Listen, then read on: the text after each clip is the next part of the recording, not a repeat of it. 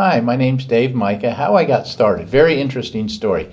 So I grew up in upstate New York in the Catskill Mountains, 35 kids in my graduating class. Graduated in 1979, went to the State University of New York at Fredonia for my undergraduate degree.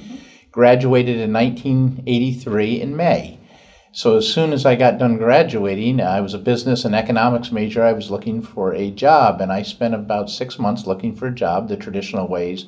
And finally, my mom called my aunt, who said, your nephew needs a job. So she worked for the National Security Agency at Fort Meade, Maryland, and my uncle also worked there, and he was a very senior executive. In fact, he was a person who was responsible for giving the RCA plant here in Camden a lot of work. So he said, geez, let me see what I can do. So he called me about a week later and said, would you like to come down and work for the National Security Agency in Maryland? And I said, absolutely, that sounds great. And he said, it'll take about 18 months for you to get a security clearance, and we can probably hire you sometime in late 85. And I said, well, I kind of need a job now. So he said, hang on. So he hung up, and about a day later he called back and he said, I've arranged for you to travel to South Jersey. And I had never been south of northern New Jersey. He said, there's a plant there called the RCA plant. I want you to go down there. They're going to call you for an interview. You should go down and interview. So that was at the end of April in 1984. So they called me, set up an interview. I drove to South Jersey here. Never, like I said, never been south of North Jersey. Came down Admiral Wilson Boulevard, came into Camden, and I wasn't quite sure what kind of place he sent me for an interview. So I parked my car. I walked into Building 2 on the corner of Front and Cooper Street, and I went up to the personnel department, and they set me up for interviews. And I found it the strangest thing, because I was 23 years old, entry-level position, and I looked at the interview slate, and they had me interviewing with 3 vice presidents and 2 directors, which I thought was very strange for, kind of an entry-level position. So I went through a series of interviews, and they were all pretty short, and I was a little nervous, obviously, being 23. These people had all been here for 30 years. And I think it was about a week later I got an email, a letter that said, congratulations, you've been hired at RCA in Camden. Your start date is May 8th, 1984. Your starting salary is $18,000 a year. And you have been selected to be in the RCA very exclusive training program. So I sent back a letter, said thank you very much, and I came down here and reported to work that first day. Now, since I had never been down here, I didn't know where to live. I got lost about 10 times going across the Ben Franklin Bridge. I didn't know if I was in Philadelphia or New Jersey. I finally found an apartment in Voorhees. But I started May 8th, 1984 in the RCA training program. So when I came in the first day, it was pretty interesting. They said, you're going to be in this very exclusive program. Only the best and brightest get put in this program. And what's going to happen is you're going to work 6 weeks in every organization here at RCA in Camden. You're going to work 6 weeks in engineering, 6 weeks in the program office, 6 weeks in manufacturing, 6 weeks in business development, 6 weeks in quality, contracts, the pricing organization. You're going to do that for a year. And at the end of the year, we'll figure out where the best fit for you is. So that was great for me because I learned the entire business, and I worked for some people that were unbelievable because I was pretty young and I couldn't believe really how smart the people were here and how little I actually knew. And every 6 weeks I rotated. Every week I had to actually write a weekly report to the chief financial officer here. His name was Ed Williams. And I thought that was kind of strange that a trainee would actually, send a report to the CFO. But I got to meet some fabulous people. I met Art Llewellyn in the program office. I met Joe Christopher and Vic Scarpello in manufacturing. Met Bob Roadside, Ed Williams in the finance organization. Met Don Parker. Met Jack Seraphin, who were in the executive management team here. I just met a lot of great people. Phil Gaiman from the contracts organization. And that went on for about a year. So at the end of the year, they called me in, and I was waiting for them to tell me where I would go work. And they said to me, oh, where would you like to go work? You can work in any department you want. And I said, that's the strangest thing. This industry is great. They let you go anywhere you want, pick anywhere you want. And I couldn't really figure it out being 23 years old. So I decided, I really had my career well thought out, you could tell. I decided I wanted to go work in the pricing department. And why did I pick pricing? I picked pricing because at the time, there was a number of senior people in that department that were ready to retire. And they had just hired about 6 guys that were my age. And I said, oh, this will be fun. They're my age. We can go out and play softball and hang out together. It had nothing to do with my career. I just thought that organization had people my age, so that's why I joined the pricing department. And what I didn't realize until several years later is the only reason I interviewed with 3 vice presidents and 2 directors is because who my uncle was. And the only reason I got to pick what organization I wanted to work in is because of who my uncle was. And it really went to show me a lot that it's sometimes it's about who you know and how influential they are versus what your skills were. But it was a great experience for me. It was probably one of the top 3 things that happened to me in my 31 years here because I got to meet so many people and see all the aspects of the company. It was really very beneficial. So that's how I got started. Once you got finished enjoying sort of figuring out your personal ways that you connected with RCA, what ended up making you feel energized in doing work at RCA? So what I quickly realized being down here is that RCA was an institution. I knew a little bit about RCA. You know, everybody's grandparents either had a Victrola or a TV set. But as I started to live down here for the first couple of years, I realized how many people worked here, how many people's parents worked here and grandparents worked here. And the people here were so prideful of the things that have been accomplished here, all the inventions and the innovation. And as that starts to get into your fabric here, it's more than just a job. This was really a family. Things like, you know, they would call the family, it was called the family store here, the RCA family store. And people really like a family here. And everybody treated me great. And I have to say, to this day, 31 years later, when new people come into this facility to work, and it doesn't matter the name of the company, I think it's the location we're at here, people make you feel very welcome. And they did that to me. And there was a lot of social functions, retirement parties, company events where it really was just a family atmosphere. And everybody had the same mission. Everybody knew the work we were doing was critically important for the country. So I just thought it was a great place to work because they made you feel like a family. And that's what I really liked about it. Did you have any work mentors, people who led you? Oh, yeah, absolutely. So early in your careers, you have a lot of mentors. And what I learned is what you want to do is take all your mentors and take the good traits from all of them, and some of the traits that you may learn, you know, you didn't like so much, you try to shed those. But yeah, I had a lot of great mentors. Early on, I had Phil Gaiman in the contracts organization, really helped me significantly. Bob Roadside was my first real boss in the pricing organization. Bob was a very intense guy. His expectation is that you worked about 70 hours a week. So that kind of instilled in me the mindset. I worked for Paul Morocco, who was a program manager here and was incredibly smart and showed me a lot of interesting things.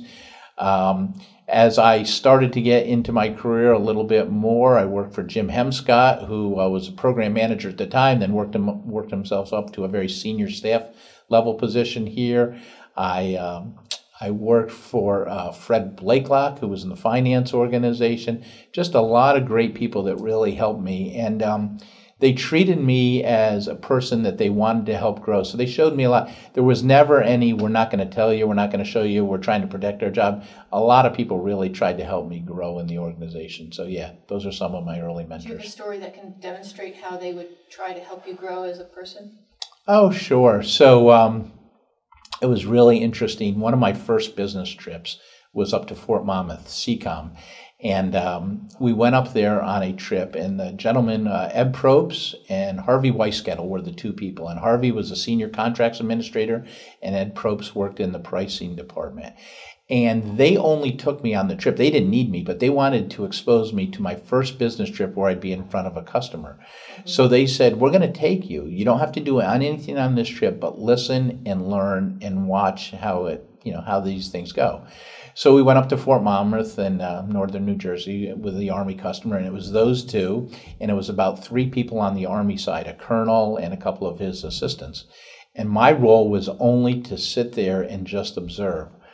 Well, my nature is not really to sit there and just observe. And I had only been here for like 4 months. So about 20 minutes in the meeting, I started interjecting my thoughts. And I could tell the other two guys were okay with it. They let me do a few things that they probably wouldn't, because I was asking some questions and how we could help the customer. And that kind of showed me that if you can add value to a meeting or add value to the whole business operation, people will let you participate. And I was really thankful, because on the way home they said, listen, we didn't expect you to do anything but sit there and learn, but anytime you take a proactive role to try to help the business and move the business ahead and conduct yourself professionally, that's a good thing. And that was like my first experience with a customer, and those guys let me kind of go out on my own and really help them.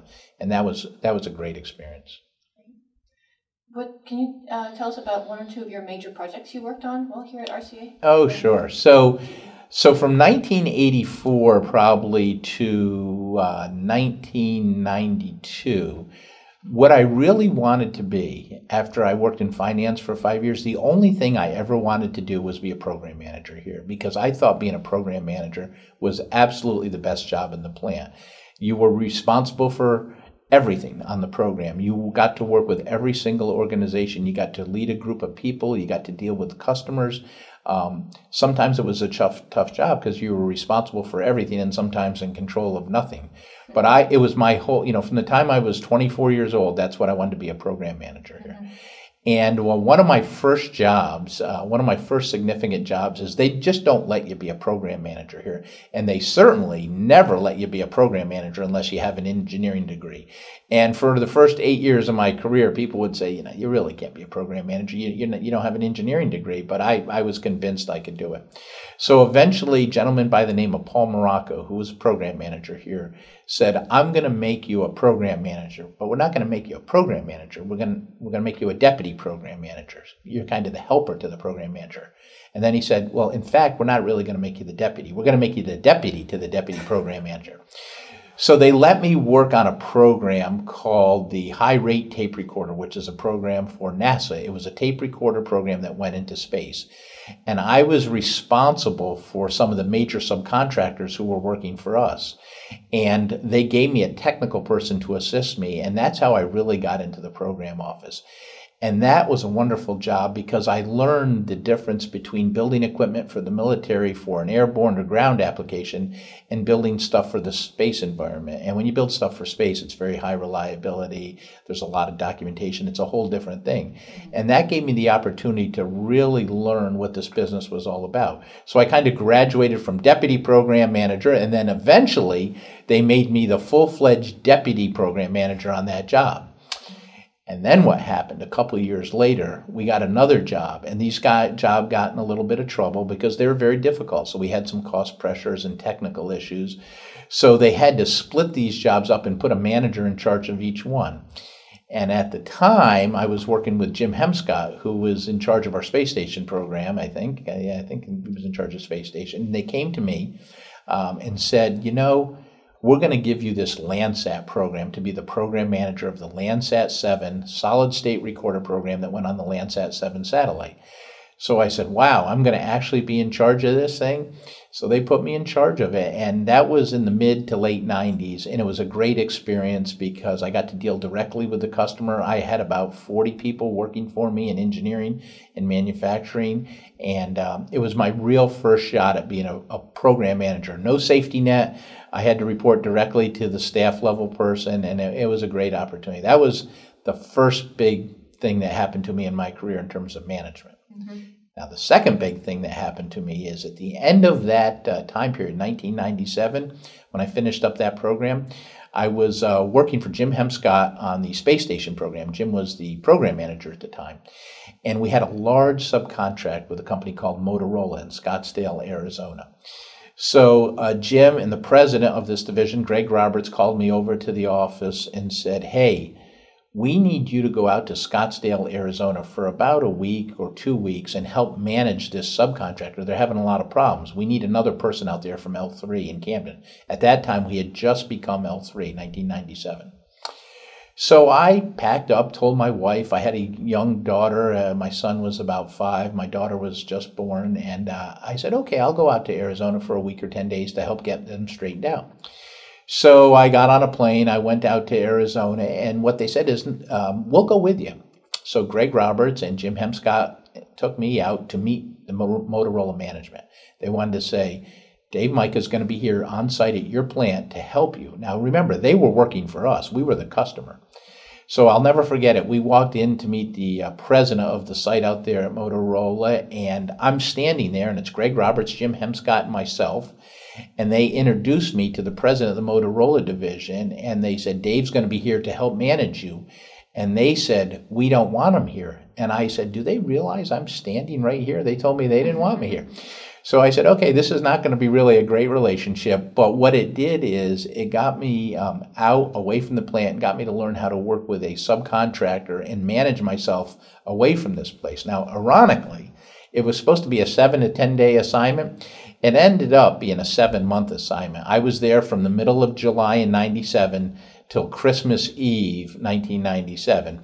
And it was really tough on my family and my children growing up, but it was a great experience. I worked really hard, but being still pretty new to that kind of game traveling business, I didn't really work out all the logistical details with the company. So for example, they said you'd be here for 2 weeks. So I went and stayed at the Camelback Inn in Scottsdale, Arizona. And it was July. Hot. Nobody goes to Arizona. It was really incredibly cheap. The room was only $99 a night, a beautiful resort.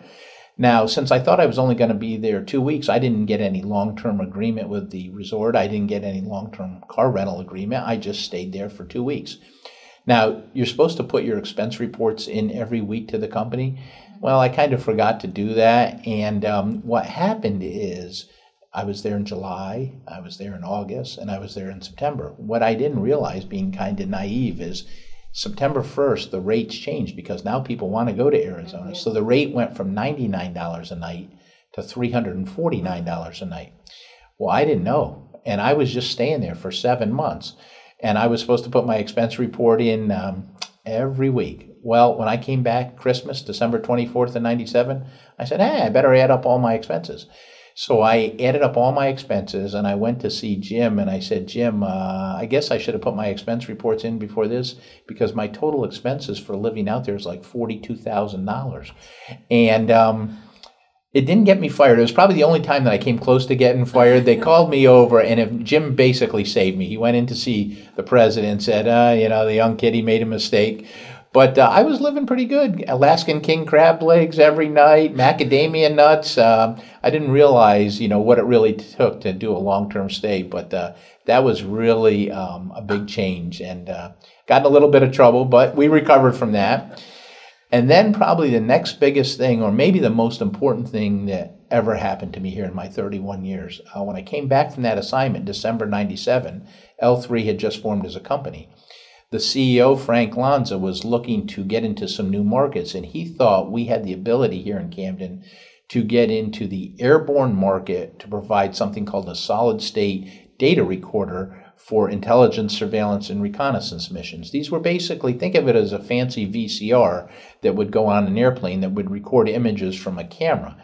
Well, most people had put in tape recorders on airplanes for 30 years. Frank's vision was to put solid state equipment on there, so no moving parts, basically flash memory.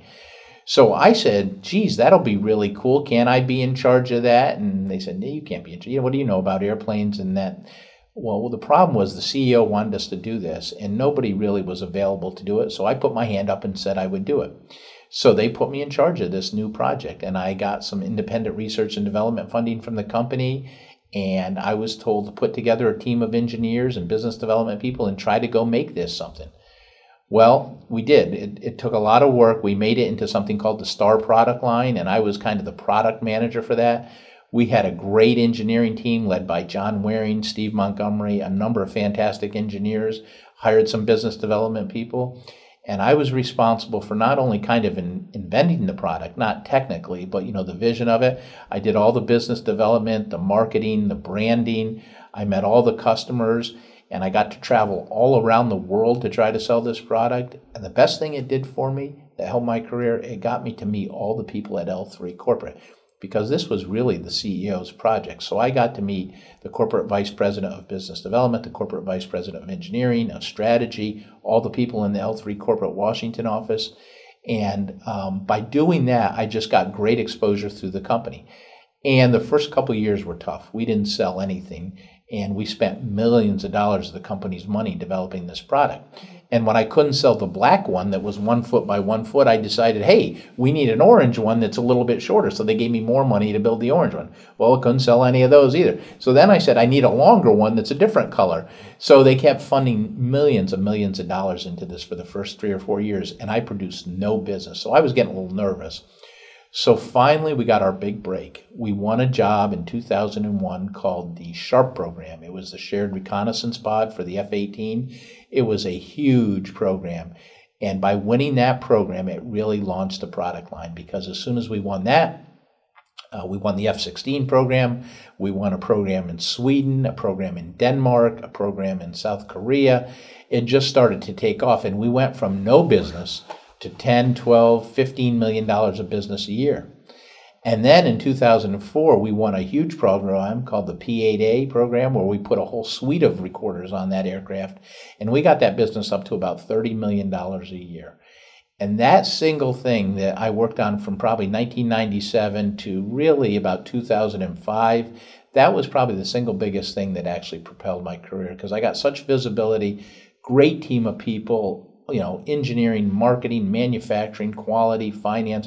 We just had a great team of people. And it was one of the most well-known things in L3, and it's because it was one of the CEO's pet projects, Mr. Lanza. And that is what really helped propel my career into some of this more senior level management positions. Great. So you talked about having a great team of people you worked with. I've heard that from a lot of interviews. And so why do you think, can you tell me a little bit about the people you worked with here at Sure. RCA, L3, and GE, and what made them such a strong group of employees? Yeah, so it's pretty cool. When you come in here as a 23-year-old, when you sit in the room with these people, you realize just how smart they are. They're not the smartest people in the building. They're not the smartest people in South Jersey. They're some of the smartest people in the country doing work for the national defense. And I was working in the classified business area, and I got the opportunity to work with people like Maurice Timken and Conrad Haber, and just really brilliant people. I worked with John Waring. I worked with Mike Riddle. I worked with just really smart people.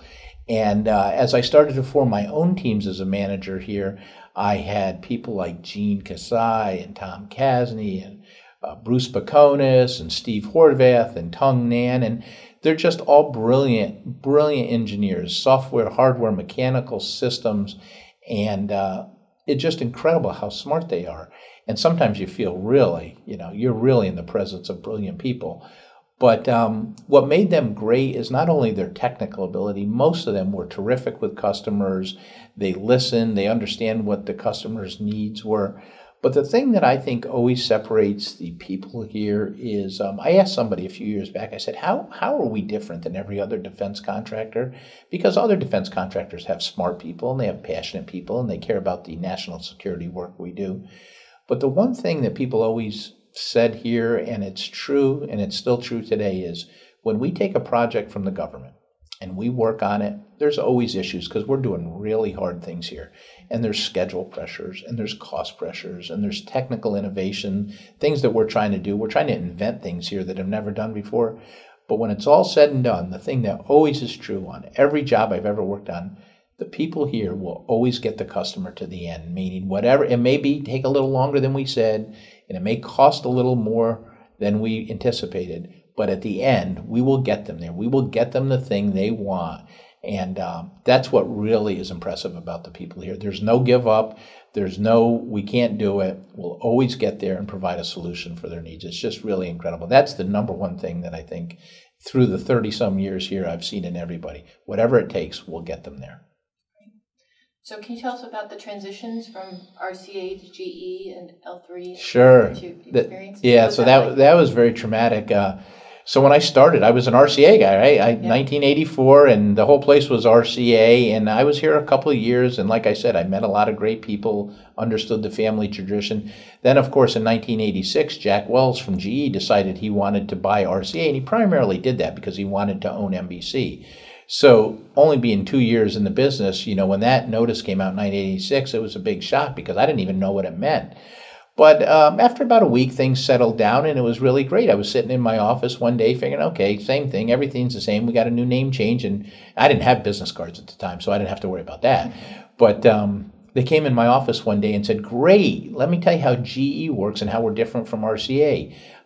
You don't get to stay at the facility you're working at. The GE theory is we're going to move you around the country so you get broader experiences. And I was just married and kids, and I didn't want to move anywhere. And I just made friends here, and I just kind of settled in South Jersey. And they said, I'll tell you what, we'll give you 2 days to tell us where you want to move. There's some openings in Utah. There's some up in Massachusetts. Where would you like to go work? And I didn't want to go anywhere. So I went home, and I was really worried about this. I was talking to my wife, and I didn't know what to do. Well, I came back in the next day, and they came down to see me. It was actually the CFO. His name was Mark Micha. And Mark said, good news. You're going to move, but we're only going to make you move over to Philadelphia. You're going to move over to Chestnut Street, where we have a GE operation over there, reentry systems.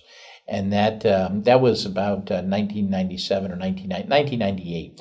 And I didn't want to move. But since it was close, I decided I'd do it. Now, in fact, it's not much farther from my house to here than it is over Center City, Philadelphia. But it was a completely different state. I had to go over a bridge, pay city wage tax, didn't have a place to park. But I went over there and in the late 90s, and I stayed for 3 years. And again, it was one of the best things that happened to me because ultimately, when that business closed after the Cold War, many of those people came over here to work in Camden. And it was a great experience because I got to meet Greg Roberts and Bob Talley and Bob Neff, John Tierney, Mike Blanco, just a lot of people that worked over there that came over here.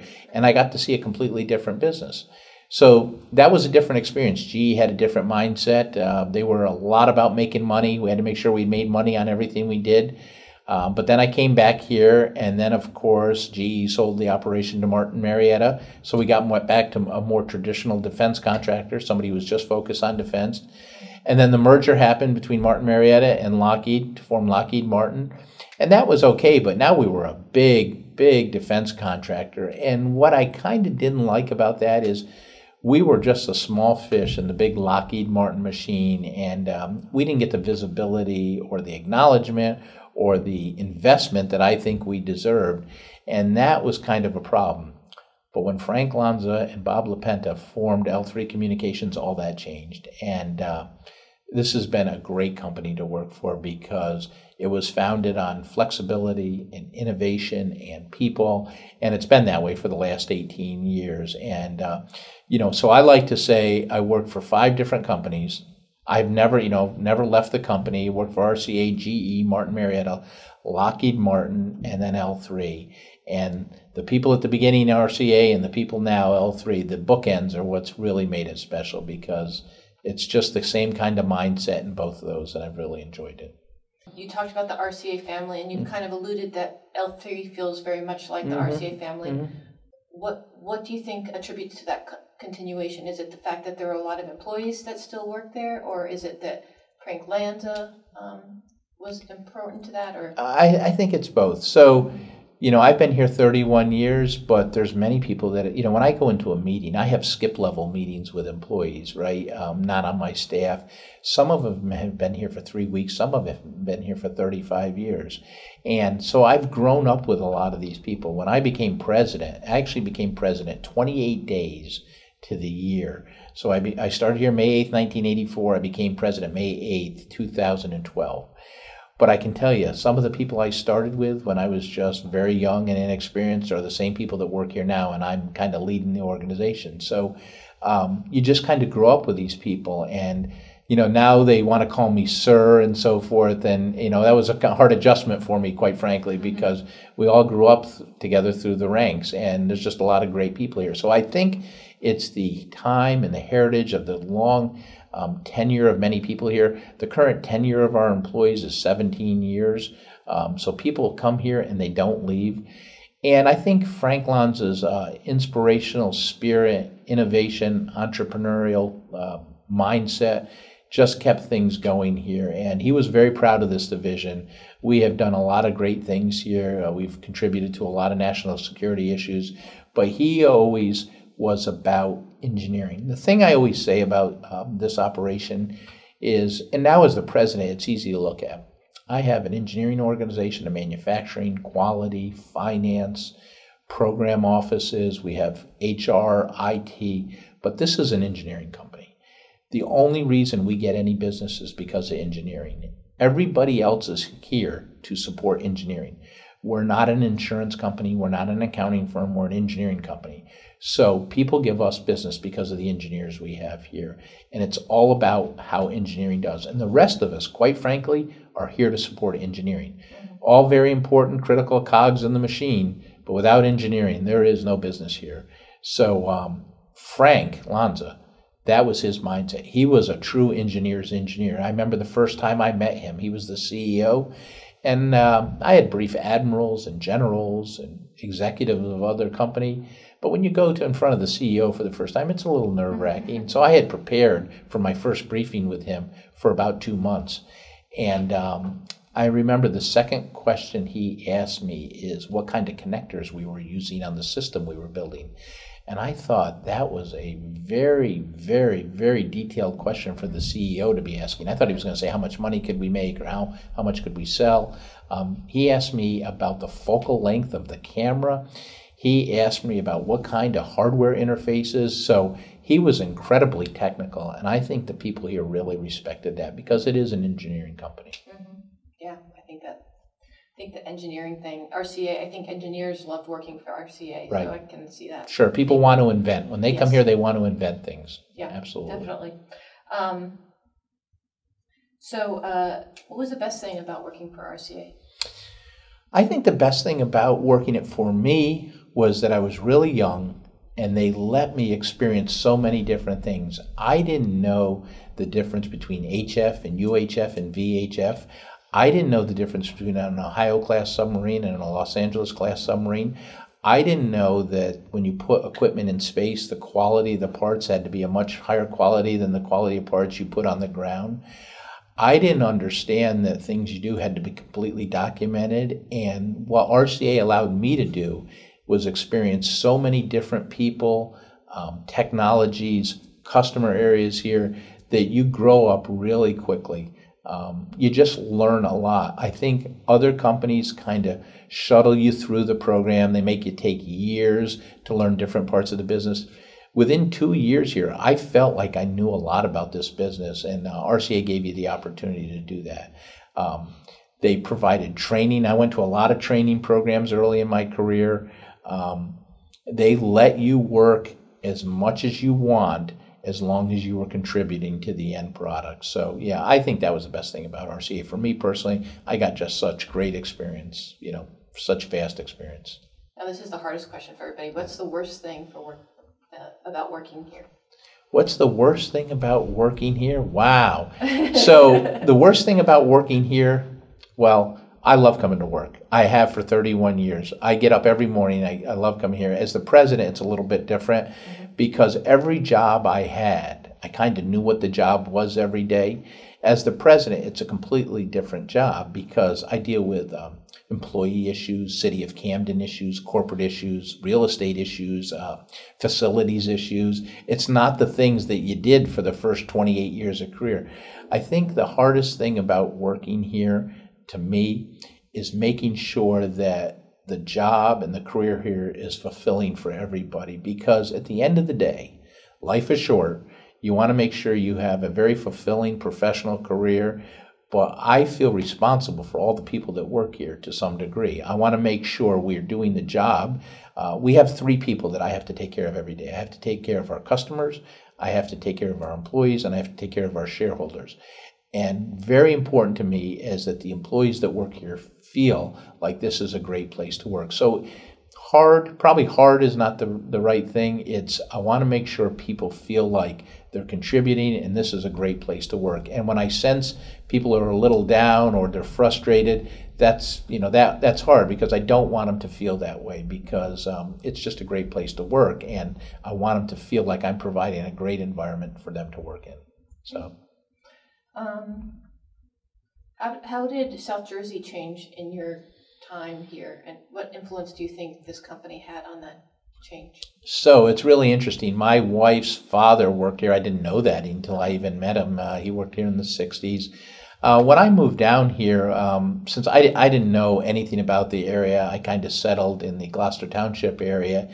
And what's changed about RCA in terms of time and what I've learned is, so no matter where you go, you see an RCA, people have RCA records, people have Victrolas, people have radios, people have incredible things from RCA. And as the president now, people will call me all the time and say, would you like to collect this? Would you like to get this? I'm moving out of my house. But I think RCA, the heritage here, it's embodied in the culture of South Jersey. I mean, there are people, Joe Pani will tell me that RCA invented the middle class here in South Jersey. There's so many people who have had great careers because of what RCA provided people. When I first started, I didn't know RCA for anything but their commercial work, television sets, radios. I didn't realize the important things they were doing in the defense industry, the Minuteman missile program early on, BMUs, right, the Trident submarine. I didn't realize they were doing all those things.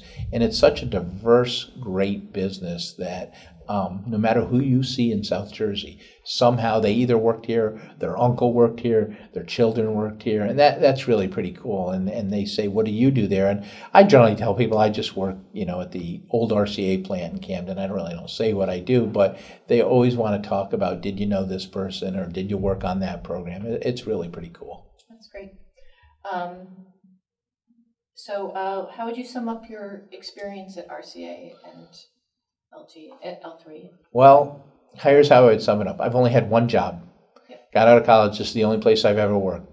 Like everybody else, I've had plenty of opportunities to leave and look at other jobs. I've never left, and it's because I just think this is a great place to work. It's a great company. I think RCA started it all, gave me the foundation. I'm very proud of the RCA heritage I have. I'm extremely proud to work for L3, and I just love the work here. Every day I get up, I'm really excited to come here. It's really great to be the president. They tell me I'm the first homegrown president here in almost 3 decades.